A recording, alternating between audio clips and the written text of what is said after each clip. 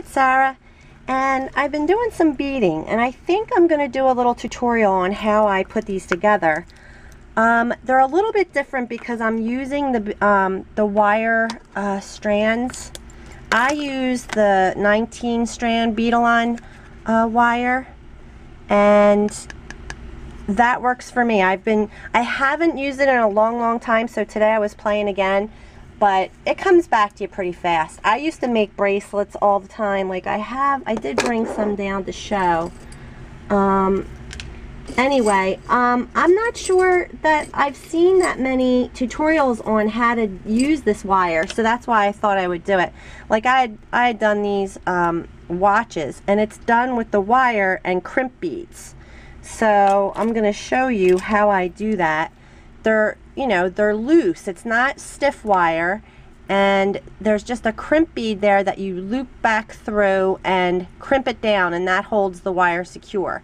So I'm going to show that. Making these little keychains. I actually was at Michael's last week, I think. I went back today because I was looking for a few extra things, and they had these huge beads.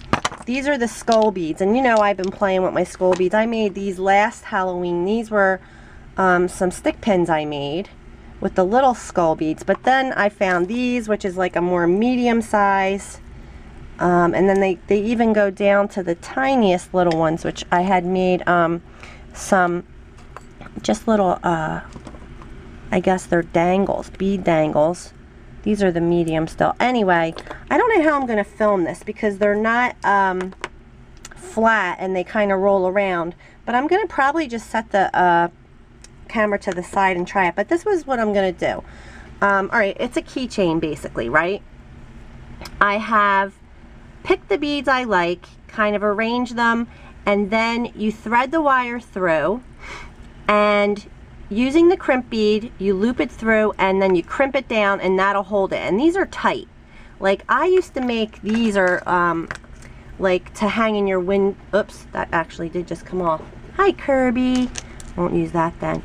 And but these, I made sure I really crimped them down tight. You kind of got to give them a tug when you're done to make sure that they are going to be secure. So I did. This is my fave. I love this one. But I've been playing with all the different colors because these come in, I think, a set of 5. So I got 5 colors. So then this one I used like I put a little collar on them, which I like that. This one I didn't put the collar. I just went with the reds, and this is just beads from my stash. I just pulled what I liked. Put the little, I do like the little crown piece, that bead cap, the big bead cap. I did one, oh, it's up here, because I stickled his eyes. I don't know if, I'll get it in a minute. I don't know if it's dry yet, but I put the like black, what's it called? Black diamond stickles in his eyes, because they kind of look kind of plain. So I'm figuring out what I want to do. I think I did Wink Stella in these eyes, just to make them sparkly, because they're kind of dull. I could even put like some type of bling, but this kind of, oh, that feels pretty dry. So maybe I'll keep playing with this. But this was the yellow one, and I just love these glass beads. I think I got these at Hobby Lobby on clearance, and just, you know, they're perfect for this type of thing because it's just one bead, an accent bead. So that is what I'm doing, and I figured I'm gonna have these at my craft show to sell. I absolutely love this green one. I got to make some exactly like that. And this one I put my little handmade with love and the locket and the key on the top, and just a cross on the bottom. This one, the teal one, I put, this is like a, what are these called? A rondelle. I went back to AC Moore to get like the 10mm ones, and they were out of, they didn't have any of the bracelets with the 10mm, so I got these packs of 12mm ones, and they had these colored ones which were pretty cool, so I figured I'd try that. But you just have to use a bigger bead with it, so it's a little bit bigger. But he turned out cool, and I put a heart on the bottom of that one. I hope this looks okay. I'll have a look at it before I post it. But this is what I'm going to do. I'm going to show you how I do it, and it may be a little fumbly. Let's see how it goes. Hopefully you can see what I'm doing. I've already arranged what I'm going to put together. I'm going to zoom in a tiny bit, turn the light. That's just my hook thing, my hanger. Alright, so I'm going to pull this wire out. Now this is the wire. I only cut about a 6-inch piece of this 19 strand beadalon wire. I like the 19 strand. It's a pretty good, so that means there's like 19 little tiny strands of wire in here. I don't know how they do it, but, and then it's covered in like a wax or a plastic coating. So I cut a little 6-inch piece of that. And the first part I like to do is the top. I don't know why, I just liked, because I like mine tight. I've seen other tutorials, like I like my bracelets tight, and when I use a crimp bead, I like to kind of hide the crimp bead as well, so I'll show you what I mean. So the first thing you're going to do is you're going to strings. I just got some beads that I like, put them together, and this is what I do. I get a little, my hand's in the way, just like a ball bead, a silver ball. Then I'm going to take a crimp bead, and I like the crimp tubes. I bought some today. These are, I'm not using the ones I bought. These are called crimp tubes. These are by Beadalon. These are number 2s. And I like, they have to be small enough that when you crimp them, it makes it really tight. This is a 2mm crimp bead, so this even calls it something different. And I think that hole is bigger than this hole. So I'm going to see what happens when I play with them. But these were the ones I had, and I got these online, and it was years ago, and I don't remember what they are, but I'm using them today because I know that they work. Then I go crimp bead. So the first thing I do is a silver ball. It's actually not silver, but it's silver tone.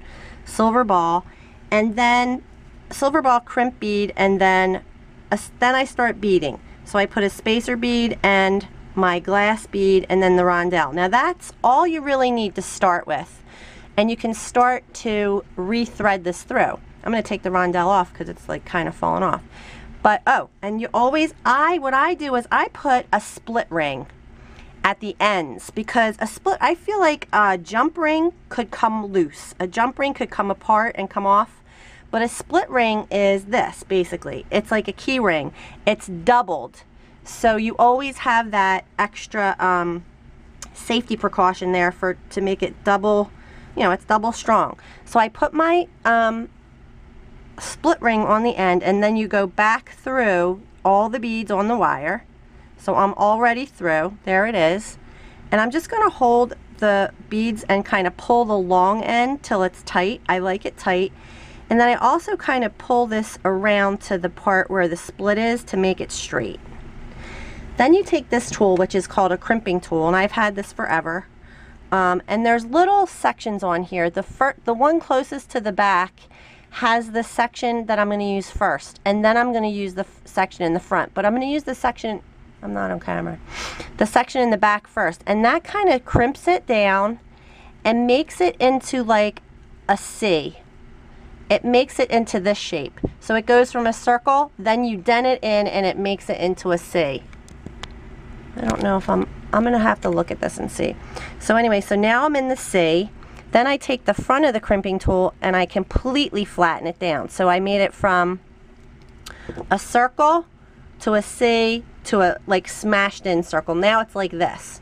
So that is holding that wire so tight. I can really give that a tug and it's not going anywhere. So this is all sealed. Now I can start to bead completely. Bead my keychain, put my keychain, oops, wait a minute, first of all, let's get it together here, Sarah. All right, so that, then, see, I lost what I was doing. I know this goes next. No, the rondelle, thank you, the rondelle, then this. So this is going to represent his little crown, and just make sure that extra bit of wire that is still, there's 2 strands of wire for a little bit.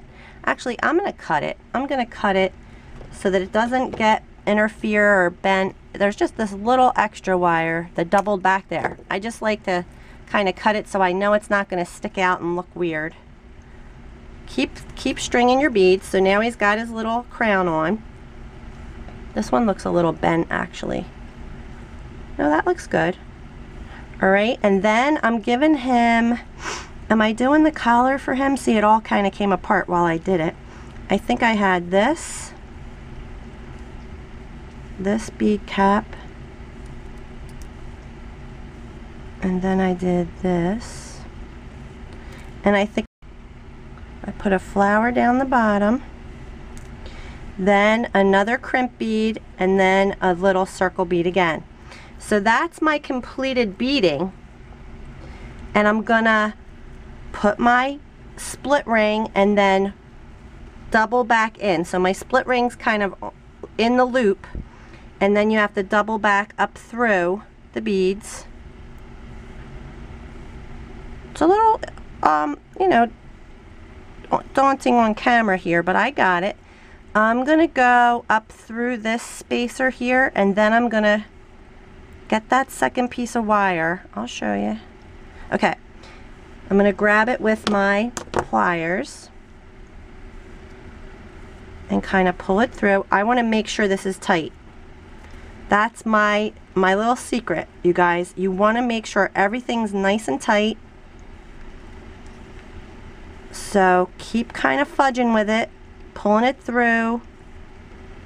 Hopefully, okay, it's a little wonky, but I think I'm nice and tight, and that's what I want. Because you want a little movement, but you don't want it all loose and falling apart looking. So that's my extra wire. I'm just going to hold that while I crimp. Go into that bottom section first, crimp down, and I've made it into a C. Yeah, you can see that pretty good. Then I take the top part of the crimping tool and fold it over. And sometimes you miss it. You got to go back in again and hold it. I got to go off camera or whatever. And now it's like, so I went from a circle to a half circle to a crimp. All right, and then I give it a little tug to make sure it's tight, and it's tight. And so I'm done beading, but I got to cut off this little extra wire, and what I like to just go as close to the center as you can to get that off. So that's the main part of my charm. I'm going to show you now. I have this little tool, which is so cool. It's a split ring opener thing, all right? So I have these kind of split rings. I have some colors, but I think I'm just going to use a silver one for this. And you simply take this split ring opener and go in between, and it opens the split ring. See that? So now I can take this little split ring, thread it onto that, and that makes the top of the key ring. And then for the bottom of this one, I think I want to put, I guess I've been putting crosses on most of them, but this one's pink and flowery, and I kind of want to put a flower. Did I take any flowers out? I thought I did. I probably, you know, like I have this one little charm. This is I could put that. I think I'm going to put that one.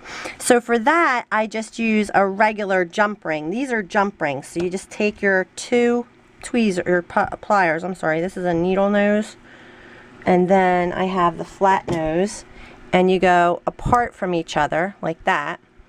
And then you put it on the charm, put it on this other split ring, and then go back to each other. So you don't pull apart. And that's it. So that makes a keychain. I'm not sure if I love that charm, but for tutorial purposes, I like it. I'm going to move this back now and see if I can hold it up. So, but I can really tug on that and get and know that it's not going anywhere. I don't really love that charm on there. So I've just gathered, I'm just showing you now what I have. I have some charms. These are just some nice big, oh dear God. I have some charms, some nice big spacer beads. These are like flat little kind of iridized silver rondelli looking beads because I like them for the neck. This is a flower spacer bead. These are filigree spacer beads. And then these are the little silver balls. I have really tiny little ones, and then I have like a medium size and even a little bigger. Those are the main like metal pieces that you need, and then just pretty beads. And I just went and pulled some just more like focal beads for this. So like I really love these. These were the glass ones I got on clearance at Hobby Lobby. Just these actually came with the ones I did the turquoise one with. This they came on this strand because I cut this apart. I'll cut it apart and I use all the different beads. Like for this one, I'm gonna do a keychain with the smaller version, and I'm gonna put these wings on it, which I think these wings were from Art Cake piece or something. And I wasn't crazy about the glitter, but I think I might just put more stickles on there and glitter it up more. So I hope you like this. I hope I helped. I don't know what this looks like. I'm gonna go look, and if it's terrible, I'll do it again. All right, you guys, thanks for watching. Okay, I'm back. I just want to do it again. I don't know what that other bit of tape looks like.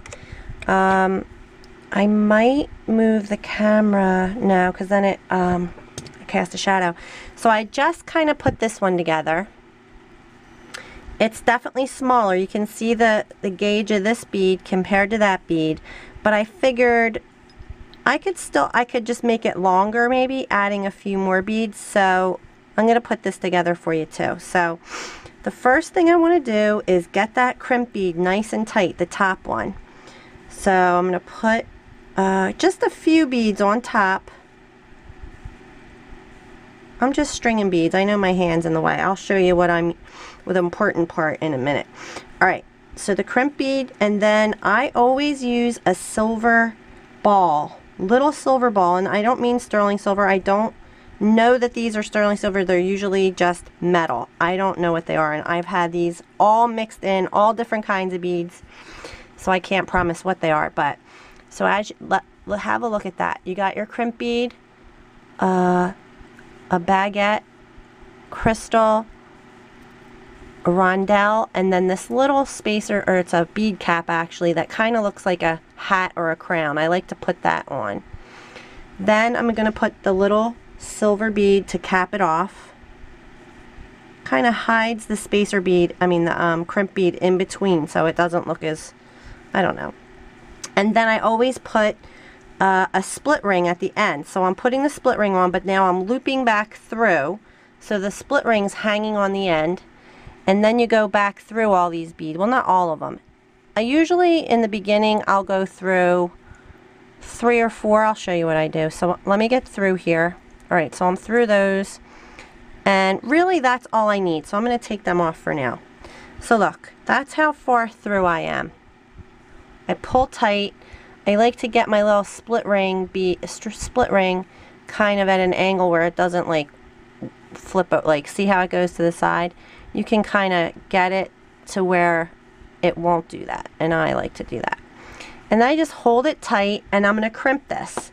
This is the easy part. This end is the easy part because I don't have to worry about everything being tight right now. So the first part I do with the back end of the okay, so my battery just died, but I have that. The first part you do is this part of the and my husband's coming home, so he'll probably yell down here. And you make the circle, the bead, the tube. I use the crimp tubes into a like C. I can't kind of do it with my hand. And that's the first step. And then I take the second part of the tool, the top, and I actually crush it down even more. And oh good, his phone's ringing, so he'll talk. Okay, so then you get it into this. It's actually like a crushed tube. And that is tight. It's holding this wire back on itself. So now I can finish beading. Let me make sure what I'm doing. The rondelle goes next. Then this little cap here. Oh, no. First, yes, that's right. Now, you just want to make sure that both pieces go through there. All right, both pieces of the wire went through. Now I put my bead, my little skull bead, and I'm going to make sure both of those little wires go in the hole. Because if not, that little end part will stick out and it won't look nice. So I put a little neck on my skulls with this little bead, and then I put these wings. I'm gonna do so a bead cap on top of this pink one, then the flower, Then another, this is, see, it's a tube. It's flat, and it's like, I don't know, these are ones that I already had. I did buy some today, but I'm using the ones I already had. And then I'm going to put, like, I like to use like a medium circle. I mean, not circle, what do I mean? If I can't find one like right here, here it is. Just because on the bottom, you can see the difference in the size of these two round beads. One's teeny tiny, that's the size I used for the top. See, now look what's happened. This wire escaped from my top here. See how it's sticking out? You don't want that to happen. You got to make sure and tuck that back in through and make sure it stays, or else it will look terrible. Alright, so now I'm going to put that bigger silver bead. I'm going to put my split ring, because that's where I hang my charm from, and just loop that, oops, loop the wire around the split ring and go back through my beads. And this is the trickier part, because you have to hold it in such a way that you can make sure everything's tight. So it's just a lot of playing and hit and miss, and you'll get it. And I just like doing it this way because it looks so much neater. Sometimes I don't like when bracelets are made, and the crimp bead is just like a big loop. It's a hooked onto a loop at the end, like a wire loop. I don't like that myself. Personally, I like it this way, so I'm going to show you what we end up with at the end. So here, I'm through. I've come through. I'm going to make sure my wire's not through on the top. And just tighten it, tighten it, tighten it. Keep pulling down until you're tight. And I can even lay it down. Sometimes I use my needle nose to hold it and make sure that's tight. I don't like to have a lot of play. Okay, that's nice and tight. I'm going to take my crimp tool and go to the back section and crimp that into a C. Then do the front section and crimp it all the way and smash it down. So it's like you can't even notice it. It's so smashed down. See, it's just like a little line of silver. And then I cut this piece. My cutters are so dull because I've been cutting the backs of my buttons off. But you find that, and I cut it as close to the middle as you can. See, it won't even cut. It's so dull. And that's it. So that's another charm. So I'll show you how I think, let's see, we're at 4 minutes, good. So I have, do I have a pink? I don't have a pink one. I got these a while ago. I have green, purple, red, and teal, turquoisey, but I don't have pink, but I'm going to do this in silver then. So all I do is I take this split ring and the split ring tool and go like that, and it opens it. And then you can take your other split ring and just string it right on. So now you have your keychain. And then for this, I'm just gonna put this like key on the bottom, I think. No, I don't like that. How about just this bling thing? I think I'm gonna get some more charms, and I'm gonna change these. You can always change it, and I don't even need to put one on right now, but I just am. I use to attach, this is too big, to attach my charms, I just use a jump ring. I have these little containers with my jump rings in it. Because I mean, this is so sturdy now, like you can really tug on that and it's not gonna come apart. But the charm can just hang off of a this is just called a jump ring, and you just open it like this. You just push it away. Look, you go like this. So it opens sideways. You can't even, I'm terrible. This beading is maybe not my thing to do a tutorial for. And you just hook it onto that split ring at the bottom. I like to put my little, this one, on the first one I did, I put my Made with Love lock, heart lock, and a little key that goes with it. I love that. So that's another option. So let me put my camera back in a position of, so I can show this to you. I mean, they're basically about the same size, but this is much heavier because this bead is just heavy.